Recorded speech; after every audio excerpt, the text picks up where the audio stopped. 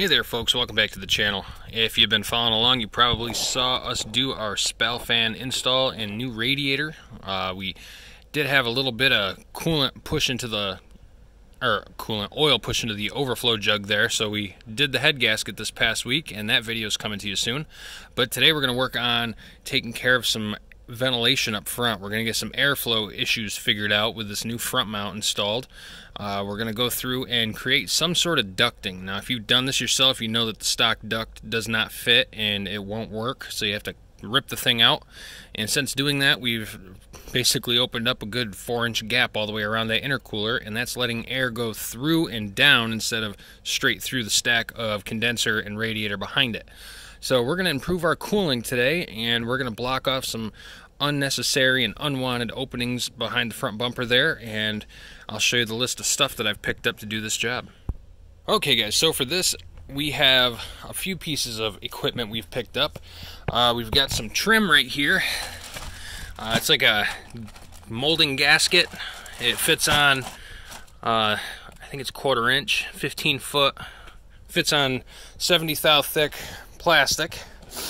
We've got ourselves a Pittsburgh plastic hand rivet gun, some 3M plastic and emblem adhesive that we may have to use for some of the joints, a couple pairs of heavy-duty snips.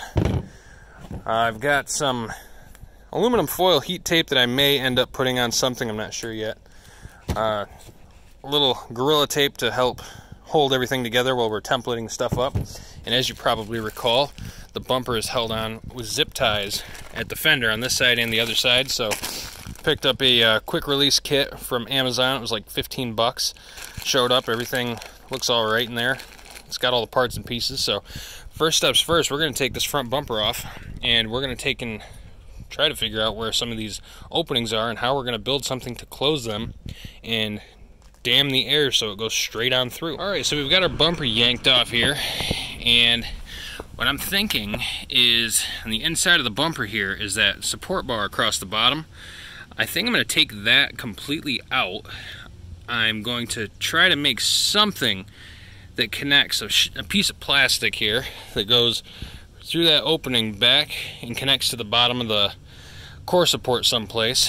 And I also have this huge roll of 70 thousandths, 0.070 thick. It's 4x8 from Summit Racing. This cost me 60 bucks. It's automotive grade. It's plastic. It's plastic sheet. I'm not sure what type of plastic, but it's supposed to be somewhat heat resistant, and it came in this massive roll, way overkill, so we're going to use that. So I'm going to take that bar out of the bottom of the bumper.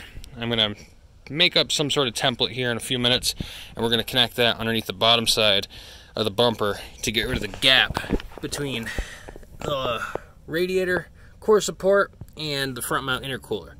So I'm going to get started taking some quick side measurements and seeing what we can fit in its place, and we're going to go from there. Alright, so I pulled the headlights out of here just to give myself a little bit more working room, and down here you can kind of see the issue right through here. There's a gap, and that's that little shelf that I made for the intercooler to sit on, and it looks like air is going through it, and as you can see, that's the radiator to the left, and the bottom of the intercooler is probably 4 inches below that. And what's happening is the air is going down and out through the bottom side, like right through the space right here, instead of going up and through the stack. So I'm thinking what I'm going to do is try to close this gap here on the side straight from the intercooler. I'm going to have something go right through here. I'm going to do the same on this side, try to close that gap a little bit, and if I can, I'm going to see if I can close in the top part of it underneath where the bumper bolts are for the strap that holds the bumper cover on.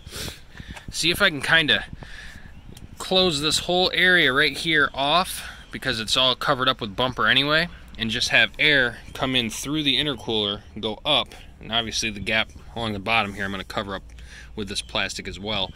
Alright guys, so here's where I am at. I started cutting some pieces off of the big roll over here. I've got some smaller pieces around on the floor here. I've got a case of all sorts of different, there's 612 or something like that, different pieces of plastic body push pins, like trim clips.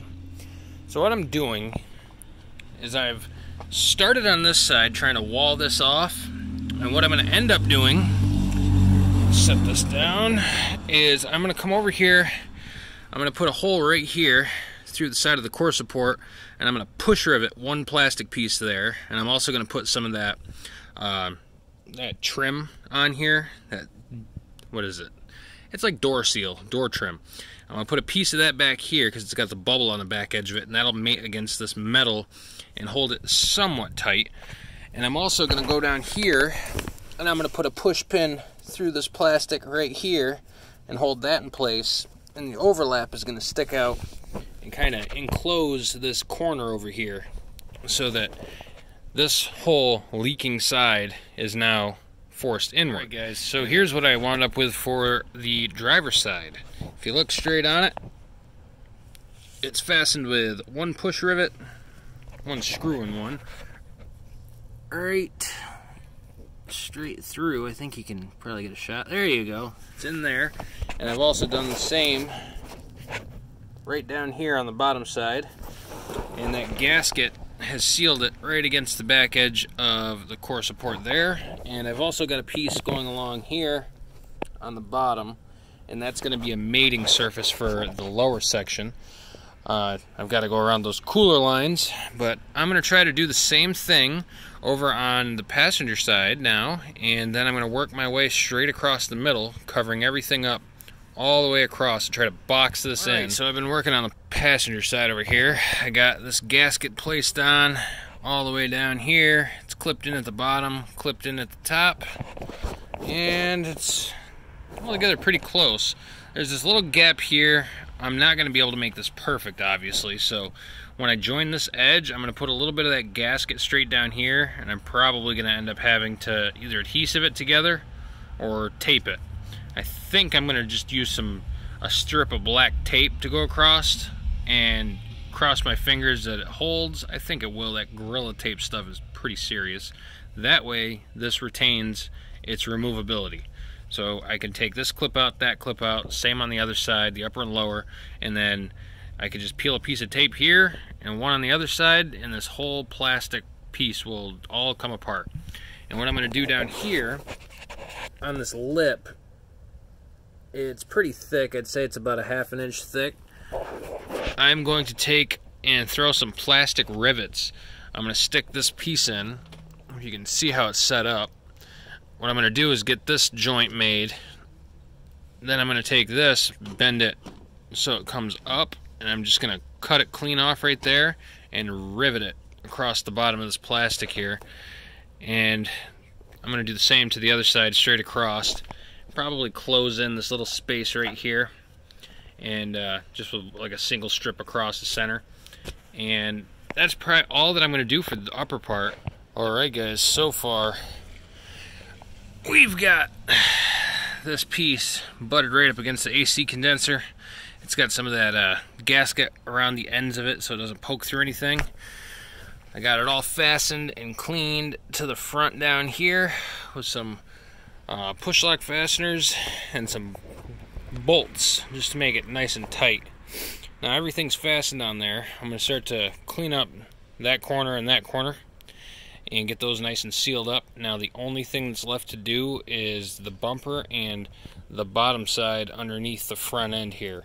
So I'm going to try to use one piece, find a couple of points where I can put a couple of push pins through. I'm going to attach it to the bottom of the front bumper, measure it, and then I'm going to try to fasten it to the frame someplace with some of those push pins that I got. And then once I'm done with that, it should be pretty simple to take the front bumper off and that if I need to in the future. So I'm going to get after it. I'll see you guys soon. Okay folks, so I'm getting a little tired here. I just finished going around this thing and sealing up a couple of little spots with some tape just because it's got plastic for the main body, and then there's a couple of rows of tape there, a couple of rows of tape there. I just decided to cover these holes to see what happens. I took a sheet a little bit better than that one. You can see it's uneven right there. That was the spot that kind of messed me up, so I cut a new one out and I put that up against the bottom of it, fastened it with push rivets to the frame on that side, and then one going through the lower radiator core support on each side. And then there was 2 little gaps that were left, so I put a strip of that Gorilla Tape across that. I think it's pretty well sealed. So now that that's done, okay guys, so we're at the end of today. We're gonna come back at this tomorrow. I was just looking at this and looks like we have a little gap right there we're gonna have to try to fill in. We're gonna put that gasket along the inner lip here all the way around, and that should seal up some more of the space. We're gonna mess more with this tomorrow, and we're gonna get our valve cover back from the welding shop. So until then, I'll see you guys in the morning for more fun with this thing. Side note guys, looks like the headlight should fit nicely in this little spot here. It's all sealed off right there. Same on the other side. So I think this is going to do all right. We also have to put our quick connects on for a bumper, so we'll be punching a hole in the fender and a little hole in the side of the bumper there, but I don't know, I gotta measure that out. I think I'm gonna go right about here and then right about here, so I gotta check out the specs on the paperwork, make sure the bands are long enough, but it'll be a hell of a lot better than zip ties. So we'll be back to this tomorrow morning. We're back here, it's the next day. Now we're gonna try to tackle some stuff with this front bumper. We got the entire radiator pretty much covered up, ready to go. Everything's blocked off on all the side exit points. So now I want to focus on closing that gap there and making sure that this lip sits flush against the bottom of that intercooler, and that's going to help draw air straight through it. So it's getting a little warm out here.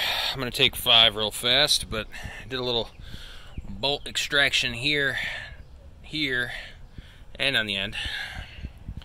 What I've come to so far is the plastic will not work, so this lower bar down with some tin snips so it'll fit. It's ugly right now. I'm going to clean that up a little bit, throw some black paint on it possibly. I'm not 100% sure yet because it's just a piece of steel that's bracing, and this bumper is going to be on and off a bunch more times. So I think I'm going to use this instead of the plastic stacked. It's just, this is a little bit more rigid. So obviously it's metal versus plastic, so that's a given, but it was poking up and impeding the front edge on the bottom core of the intercooler there. So I've took about, I don't know, 3/4 of an inch off the top of it, and it should fit in the bottom of this bumper nicely. So what I'm going to do is cut out my shape for the plastic cover that's going to go along the bottom side up against the intercooler. It's going to attach to the bottom of the bumper here. I'm going to sandwich it in between that piece of metal and the bumper, fasten it in with some short bolts, and go from there. So I'm gonna get started making that, and I'll see you guys here in a second. Alright guys, so far I took the steel piece that reinforces the bottom lip of the bumper there. I got it trimmed back so you can kind of see it right there along the bottom edge. I trimmed some bolts short and affixed that piece of plastic to it. So now this is all one solid piece, and I'm going to trim the edges there. I've got some lines, I don't know if you can see them depicting where I'm going to trim it, and then I'm going to fasten that straight back to the lower cross member in the front right behind the core support, and that's going to kind of be the front cover to direct air that way under the car, so that air will go in through the radiator and intercooler and out the bottom instead of just getting all blocked up in the front here. But anyway, I just got a phone call. The valve cover's missing still. We're gonna go up to the shop, it's ready. We're gonna pick that bad boy up, pay the guys, and then come back down here, put our quick release on, and finish covering up the bumper holes. So I'll see you guys soon. Just got back from the welders, and they went through this thing and checked it all out. There was a pretty significant crack going right through here. It started right at the top, went down straight into the bottom side here. Went all along a little line right here, and they routed it all out, got it all nice and welded up, and I just finished going through and washing all the debris off with some hot soapy water, and we're gonna let her sit out here and dry for a few minutes. Alright, so what I've got done so far is I've marked out a couple little holes there. There's a dot for a hole there. There's the outline of the cross member under the front and the center. I'm going to punch some holes to the left and right of that cross member, one over here and one over here, that's going to attach to the existing wheel liner. And I've also punched the holes in the fenders already, so I can, and in the bumper, so I can hook up my quick release kit. So I'm going to slide all this stuff into place real fast, and I'm going to show you guys what it looks like. Okay guys, so I've got everything hooked up here. I'm having crazy camera issues, so I'm going to run through this real fast. I've got the quick release bumper hooked up. I've got all the ducting fixed down below. Plastic is all fixed. Everything's looking nice. I put the gasket all the way around this opening here. And I've just got my valve cover painted and ready to go back on, so I'm going to go ahead and do that real quick. But I'm going to drive this around. I will come back and give you guys a video update in the next few days and let you know how everything's working over on Instagram someplace. So that's that. We've got some new ducting installed. Everything's set up, so don't forget to like and subscribe, guys. And we'll see you next time at today's project, guys. Take care.